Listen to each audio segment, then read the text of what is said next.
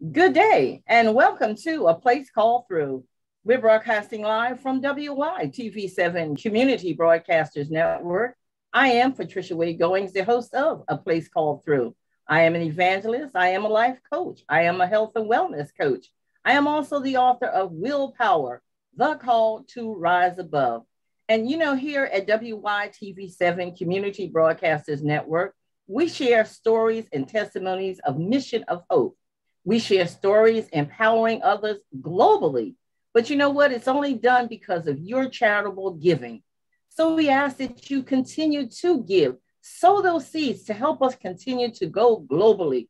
We want to share those stories and help someone else that's going through to get through to where they need to be to destiny. And again, I thank you for giving and invite you to sow that seed at WYTV7.org. Today, we are honored to have as our guest, all the way from California.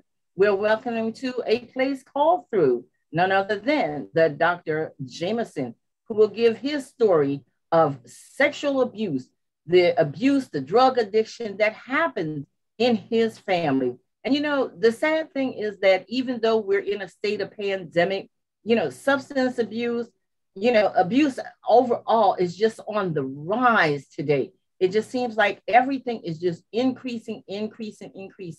And, amongst youth, they are abused. They become victims as well. And they have to hide in the shame, trying to keep these secrets, from their parents or people who guard after them. They don't want anyone to know that they're being abused or they become victims of violent acts. So today, again, we're going to hear from Dr. Jamison, who's going to give you his story of how he survived the storm. Welcome to A Place Called Through, Dr. Jamison.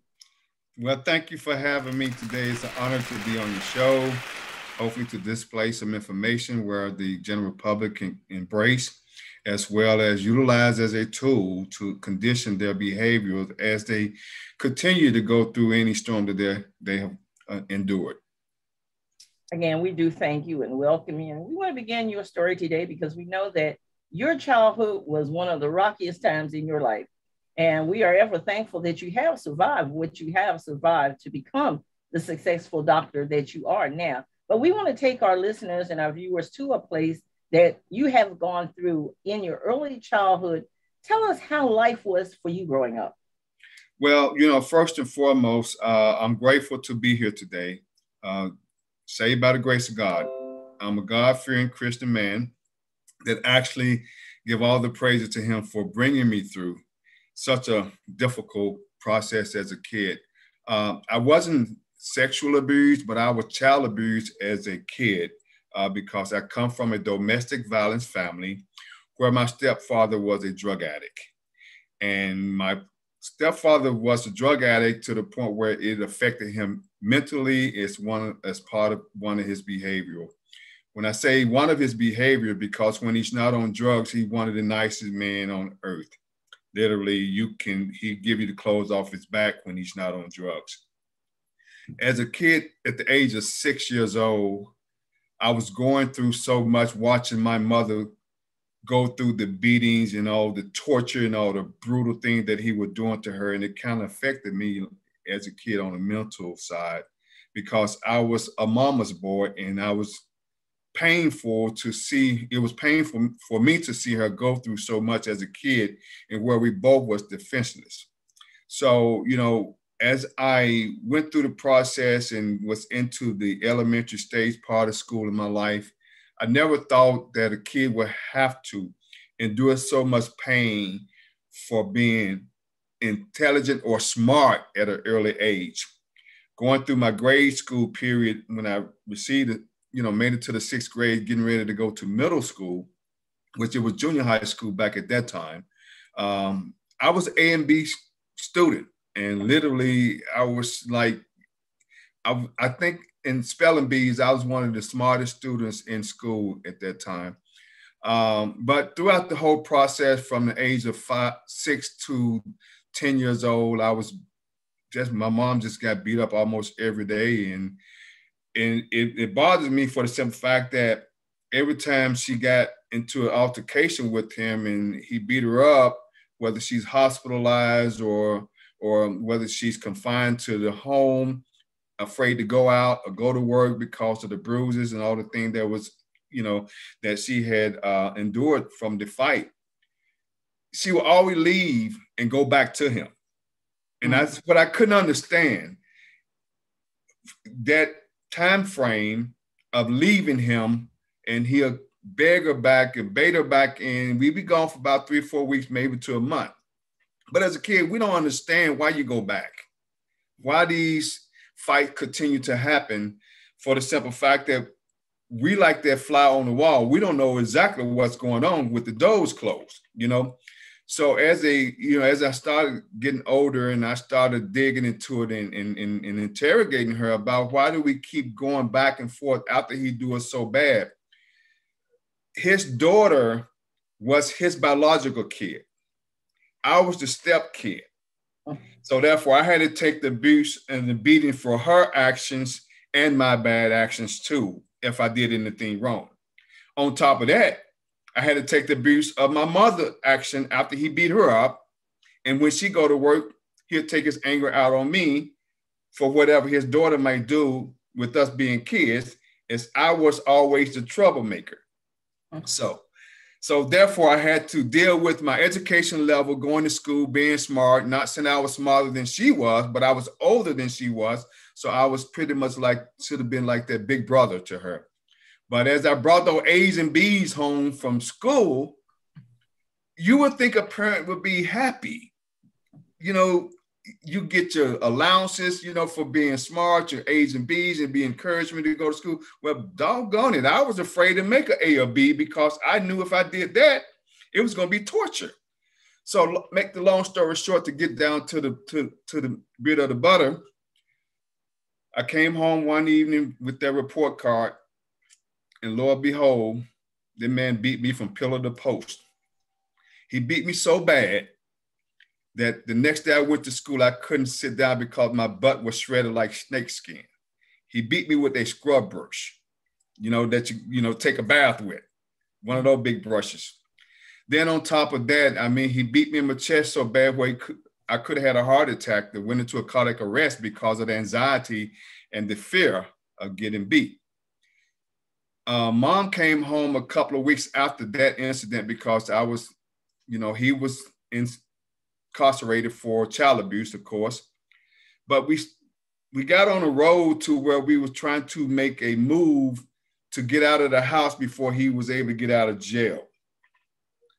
During that span of that time he was incarcerated, we was able to move with my aunt over in North Memphis. That's where we're from, Memphis. And we stayed with her until Mom applied for housing through the Memphis Housing Authority. That led us from the relationship and the marriage with him to a project lifestyle of living. Okay, so now we fast forward from the age of 10 to the age of 12. Once I got into the project at the age of 12, I was just starting junior high school in the 7th grade. We left one project over in Hirsch Village in North Memphis, where my auntie housed us for several months until Mom got approved for her own apartment. And then we moved to Lamar Terrace. That's the project that I was basically grew up in from the age of 12 until I became a teenager in high school and graduated. But Lord behold, when he got out of jail, we thought the battle was over between him and her. He came out looking for her because now that I'm a teenager, she was able to sit me down and say, well, I had to go through that process because he was threatening to kill us if I didn't come back. She didn't have a brother to defend her. Her mom and dad stayed out of the business because they was married.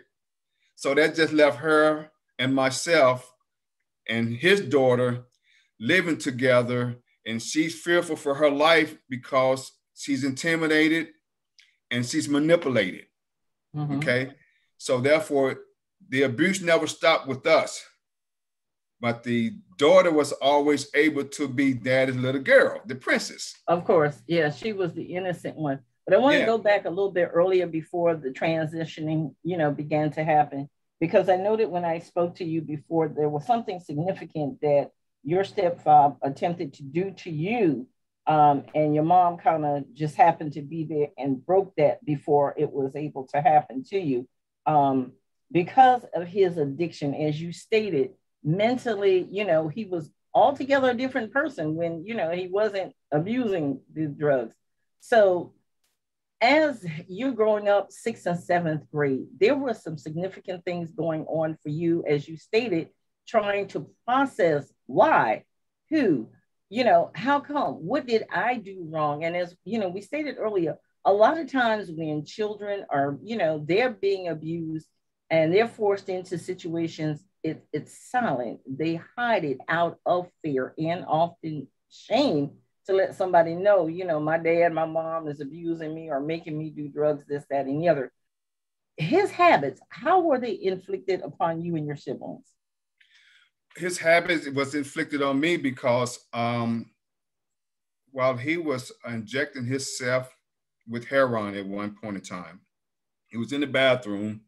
He was out. That was his secret place to go and, and inject himself to the bathroom. That particular day, he didn't lock the door. I was going to the restroom to take a pee-pee and walked in. He was sitting on the toilet with the tourniquet around his arm and the needle he was injecting the heroin into his arm. So when I walked in, I tried to bag out because I knew I was in a place where I shouldn't be, because every kid is afraid of needles. So, I want to get out of his way and let him do a thing.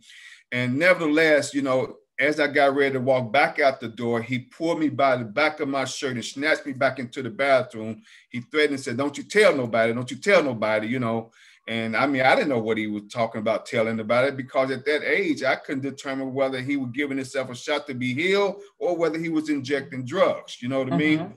But, I can hear in his voice when he asked me, you want to go on this ride with me?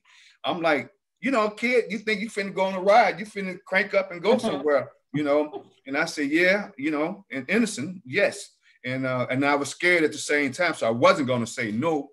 But, when he started to straddle me and tie the tourniquet around my arm, and, I was just frantic and I was panicking, I was fighting, I was kicking, I was doing everything that I could possibly do to avoid him from tying that tourniquet on my arm, because a kid is always afraid of needles. Just so ironic, my mom was getting off work. After he got the tourniquet on my arm, I was still squirming around. Sometimes when you give a kid a shot, it takes 3 or 4 people to hold you down. That's you at your strongest point. But nevertheless, when he put his legs around my waist and had my arm stretched out with the tourniquet on it, as he had the needle in his arm, getting ready to pierce my skin with the injection, that's when mom came in. What the, going on in here, yada, yada, yada, yada, because he didn't lock the door behind me, because he assumed me that we was going to be home together, because his daughter was up in the front room. So she wasn't going to come in to protect me because she's 2 years younger than I am. So she's scared, she's innocent. But long story short, mom popped in on him, and before he was able to get that injection of heroin, I praise God that she did. He beat her up again. And as I tried to help fight him and with her, he was just tossing us around like we was just a step kid. He really beat us up pretty bad at that time. But mom went through so much abuse because he was not physically beating her with a fist, but he was getting foreign objects like hammers, bats, sticks, stitching cords. Like literally treating her like she was his kid. He became very physically violent. Very much. Literally when he pulled a shotgun on her, like literally pulled a double barrel shotgun in her face and told her that he was going to kill her. I jumped on his back to try to intercept that and beat him from back. He just literally just picked me off his back and threw me across the room because I was a kid. These are some things that I used to dream about at nighttime as I got older, because I used to be so fearful of him killing her. So after that incident, my grandfather stepped in. My grandmother Susie stepped in, told mother, said, if you don't leave this man, your son is going to kill him, or he's going to kill your son.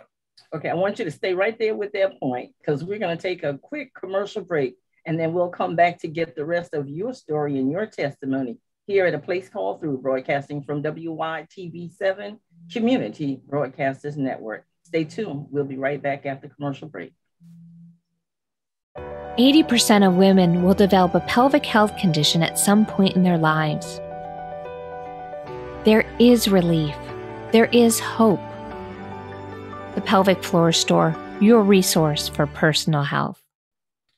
Welcome back to A Place Called Through, broadcasting from WYTV7, Community Broadcasters Network. I'm your host, Patricia Goings. This afternoon, we have this honor of speaking with Dr. Jamison, who has been sharing with us through his early childhood life that he's gone through so much abuse, as he's even watched his mom being abused, and as a child trying to find a way to escape. It is only by the grace of God and that later on that he has been led to do greater things and give back to his community because of the things that happened with a stepfather who was addicted to drugs, and his mom and his siblings lived in fear day to day. But he is a survivor, and he will continue with us now to share with how he got through where his stepfather actually tried to inject him with heroin, but his mom walked in just in the nick of time. Even though she was abused, she still stood up as a mom. So we want to continue with him and talk on to how he moved on, how him and his family were able to pick up the pieces and move on to a new day. Dr. Jamison, if you will, continue with us at that point that after you went through this and, you were in school, and as you said, you had been beaten so badly. I know that you said that you were sent to the nurse's office that day because you couldn't even sit down because of the bruises that you endured. So take us to that point now that, you've gotten past this. Where are you with your family now? Well, basically, I got past that point, and it encouraged me and empowered me to basically become the advocate for people and children that go through some of the same things similar to what I went through. And I feel that my testimony and some of the things that I endured at that time would be a positive tool for someone who's going through domestic violence relationship, kids are being child abused, even sexual abused. It put me on a path that I would not ever want to see a kid be fearful of telling someone that they're going through so much, because nobody knows what goes on behind closed doors. The doors are closed, but the world is still open.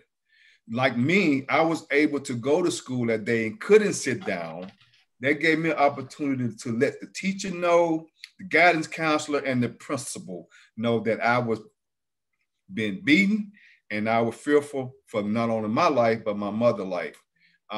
Growing up in Lamar Terrace, it gave me an opportunity to become a mature man, because I grew up surrounded by guys that were doing drugs, that were smoking weed, were shooting heroin, were popping pills. That was a reflection back to me growing up. So that gave me enough sense not to endure with those type kind of situations, because I know what the drugs would do to you. Because keep in mind, as long as my stepfather wasn't doing the drugs, he was one of the nicest people on earth. So my friends and I in junior high school, most kids get together. We smoked our little marijuana. We did our little drinking, our beer and wine and stuff like that, and hanging out at the, at the sock hops and, some of the school events, and sneaking and doing things behind your parents' back. But the most painful thing happened to me at the age in my teenage days. It's when I went home one day, and I was like a senior in high school, still in the project, hadn't graduated yet. But I started working at the age of 14 years old. That put me on a path of stability. That put me on a path of entrepreneurship. That put me on a path to look back and say, well, mom took care of me when I was a kid where I couldn't take care of myself. So now it's time for me to start giving back to her. So I got me a job picking up paper in the park at the age of 14 years old, which was one of those summer jobs. I used to give mom my entire check. And she would give me money to go to school, but she was able to go and buy my clothes. So that put me on the independency role, knowing that I'm able to contribute, to pay bills, and then take care of myself at the same time. After that summer job was over, I got a job working in a restaurant called Captain Bilbo that I was shucking oysters at the age of 15 years old.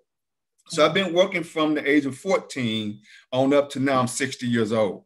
But the beautiful part about it is I was gang related. I used marijuana as a substance, not an opioid, but I never did any pill poppings, any heroin, or anything like that. I was going through the phase. But the most painful thing that happened to me in my teenage days when my mom looked at me in my eyes and told me that I was not going to be nobody because of my surroundings, because of the things that I was doing. And it gave us a reflection back to how I grew up. But you also got in the gang at one point too. I did. Yeah, I got in the gang, and I got in the gang basically to help protect my mother against my stepfather, because when he got out from being incarcerated after he went to jail for the child abuse and the abuse that he did to my mom and the domestic violence. But when he got out, he came looking for us. My mother used to work at this restaurant called Howard Johnson. She didn't have a vehicle, so she wasn't driving, but she used to walk to work almost every day. So how he found out where we lived at, he followed her from work without her knowing. She didn't know he was out of jail. He followed her all the way home to the projects, and he found out where we lived at. He did it for about a week to just adjust the time when she leave and when she get off, this, that, and other, to know her schedule. Mom came home one evening after work, and she was at a frantic. She was so nervous, we thought she was going to have a seizure because she was shaking so bad. It's because she went face to face with him again, not knowing that he was out of jail, and it caught her by surprise. She came home and she was crying. She was at a frantic, and I was like in the gangs at that time. So when she told me the story that he threatened to kill him if I didn't come back to kill her, if she didn't go back to him, and he was going to be stalking her every day until she come back, she just gave the story. So I had 3 older siblings that had boyfriends. It was like older than me, was living with us in the project. So it wasn't my little sister, mom, and I. It was my 3 bigger sisters that had boyfriends that was gang related, and I was under them in the same gang. So the moment basically he threatened her, we set up a plot to go nose to nose for him, because at that time I was a teenager and I wasn't afraid of anything at that time. So when she walked to work at 5 o'clock that morning, going to that restaurant, we was already staked out in bushes. So when he pulled up to harass her, we come out the bushes. I wouldn't tell you what else happened, but that was the last time he harassed my mother, even came near the project, because he was fearful of me. Then I'm a teenager. I'm not a little bitty boy. You know what I mean? You're mature now. You're not this little baby boy. You're not defenseless. You can defend now. And so that put fear in him, because I had established something that he didn't have, because he was alone, and it was like 10 or 12 of us. And it wasn't like where we wasn't equipped with weapons. I had a weapon at the age of 15, 16 years old, and mom didn't even know it. But it wasn't the process that we wanted to kill him. But if he had touched her, we would have beat him up bad enough. He would have wished he was dead. You know what I mean? But I wouldn't do anything to harm anybody on their level, but it was just for her protection. I was in the gang, not because I was manipulated to be in the gang, but we just joined the gang just to fight other neighborhoods, So some of the things we did back in the day, but once again, by the grace of God, I was able to survive that, being in that environment, surrounded by drugs. But like I said, when my mom told me that I wasn't going to be anybody out of life because of my surroundings, that made me get focused. I started putting everything away at the age of 17. I got out of gangs. I become a man. My first baby was born at the age of 18. And so I was working at the restaurant. After I graduated from high school, I opened up my first business it was a upholstery shop, Jamison and Associate. That put me on the road to entrepreneurship, because I was working in a upholstery shop as a pillow stuffer for 2 years till I learned the basic part of upholstery. I never went to school for it. It was hands-on training. I opened that upholstery shop up at the age of 19 years old, working for another man, gave me an opportunity to come into his establishment and stuff pillows, and allowed me at the age of 22 to rent space in the back of his building and start my own business at the age of 22 years old. I've been so blessed in that environment, and that geared me to get to medical school at the age of 22. So I enrolled into a medical program at the University of Tennessee at the Baptist Memorial Hospital.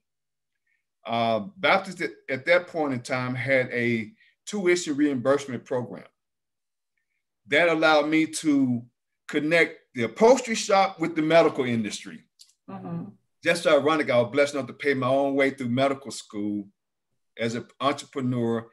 As a kid, I've been through the abuse, the drugs, the homelessness and everything. When I say homelessness, it's because we didn't have a place to go when mom moved to my auntie Jenny's house, right? So I looked over all of those things that we went through, and it put me on the path that I didn't want to disappoint my mother, number one. So I put down the drugs, the drinking, all the alcohol and things that we were doing. I got out of the gangs. I went and got me a full-time job. I got into a medical program and started, excelling from that point forward. After my 15th year in the medical industry, I opened up my own clinic. It was a PICC line clinic for long-term illness for chemotherapy patient, heart disease, transplants patient. We call it a PICC line. So in 15 years, I was a surgery assistant in surgery. After 5 years of doing that, I signed on with a vascular medical surgery group, worked with that group for like another 6 years. I studied for a post-anesthesia care unit as a PACU technician. After I did that for a few years, I mean, like literally, I just started climbing the ladders. I got my master's, my PA degree in surgery, my master's. I also have a PhD in health science, all through the University of Tennessee medical program. Well, we are just so delighted that you are a survivor and that you can help empower others to have going through the same situation. Unfortunately, Dr. Jamison, we're kind of running out of some time here, but what I'd like for you to do is to share with our viewers and our listeners, if someone wants to reach out to you for help, how can they find you in any books or anything that you have that will help someone else? Can you share that with us? We got roughly about 3 minutes to do that in. Yes. Okay. First and foremost, you can find me through Robert L. Jamison on social media, Dr. Robert L. Jamison on Facebook, on Twitter, Dr. Robert Jamison. You can also find my clinic on Google or anywhere, alternativehealthcarela.com, alternativehealthcarela.com. You can look at some of the services that we offer in the behavior and the mental health in terms of, and I got into that field because I wanted to be able to help people that's going through those processes that I went through. So alternativehealthcarela.com. My phone number is 213-258-5112. My book is called The Turning Point. You can find that book on Amazon.com, Barnes & Noble, or you can go to meetrobertljamison.com. And you can find out a whole lot of information about me on meetrobertljamison.com. You can find out a lot about me in the medical industry if you go to alternativehealthcarela.com. And so those are some of my handles on social media and on the World Wide Web on Google. Well, we certainly thank you for your willingness and spending your time today with us here on A Place Called Through, sharing your testimony and your story of how you survived the very storm of your life. And we know that your story is going to help someone else as they are going through that same thing, A Place Called Through. Again, I thank you for being my guest here today at A Place Called Through, sharing this story here on WYTV7 Community Broadcasters Network. I have been your host, Patricia Wade Goings. I am evangelist, life coach, and author of Willpower, The Call to Rise Above. If you have a story and you want to share those inspirational moments with us, please reach out to me, pgoings@gmail.com. You may also reach me in area code of 843-608-9744. You may follow me on my website at www.willpower, The Call to Rise Above. Again, I look forward to hearing from you with your story of inspiration. Again, it has been my pleasure and my honor, Dr. Jamison, to have had you as my guest here today at A Place Called Through. Remember, sow those seeds. Help us continue with our mission of hope. Have a wonderful day.